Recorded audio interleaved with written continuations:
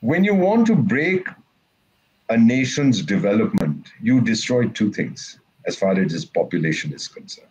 You destroy their self-confidence and their self-respect. And you tell them that you can't do it, we are superior. So the self-confidence is destroyed. And then you are useless, so your self-respect is destroyed. Now in India, people of your generation, Ms. Naik, we see this burgeoning self-confidence. I mean, you are interviewing me. Let me ask you, do you think you are inferior in any way to a Brit or a German or an American in terms of intellectual ability?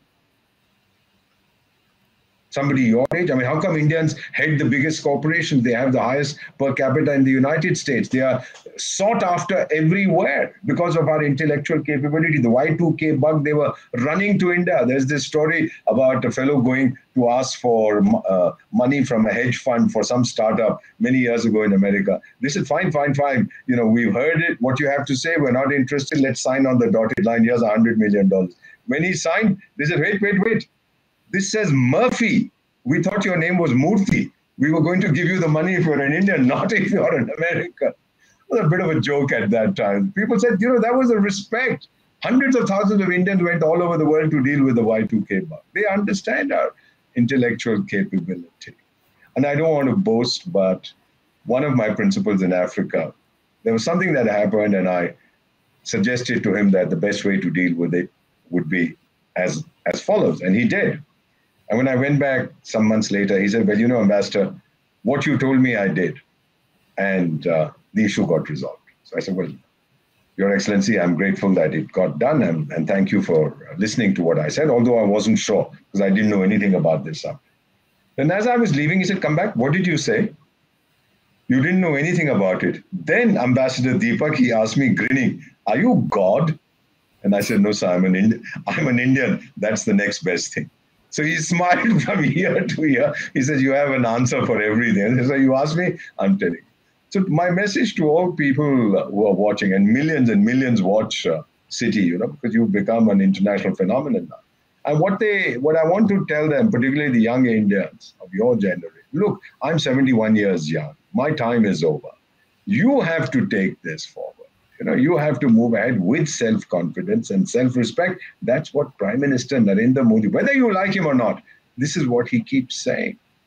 That today we have that janoon, we have that jazba, we have that enthusiasm, we have that passion to do what we, without passion, you can't do anything. So all this talk about, I've been hearing it since I was a child, we'll build a new India, etc., etc. Today we are seeing it happen. People's movement. Ma'am, you're a girl. We had a dismal gender ratio till this fellow came around and said, Beti bachao, beti padhao. Now the latest figures show us that for every 1,000 males in India, we're not talking about gender ratio at birth, but for every 1,000 males, we have 1,020 females. And our population growth rate has stabilized at around 2.05 or 2.1. That's what is called the total fertility rate, your replacement rate for the population. We've seen what is happening to Swachh Bharat. We've seen what is happening to Har Ghar Mein Nal, Har Nal Mein Jal. We are seeing what happened to Pradhan Mantri Jan Dhan Yojana. I mean, 300 million bank accounts open. But people tell me, but your population is 1.3 billion. I said, which country does a newborn baby have a bank account? It's the number of families that we've opened bank accounts for. And Surya Urja, solar energy. In my own home in the nation's capital, most of our food is cooked on solar energy and it's delicious. We have a solar cooker. It saves our bills. My gas fellows who supply pipe gas, they came and said, sir, but your gas thing hasn't moved at all, the meter. How come? And you live here, we know you're all here. So yeah, that's my solar cooker. So that's what we are doing. It's an economic advantage to us to do it. And we've just booked our first solar car, our electric car. Hopefully it'll be here by the end of the year because it's non-polluting and it's unimaginably cheap to use.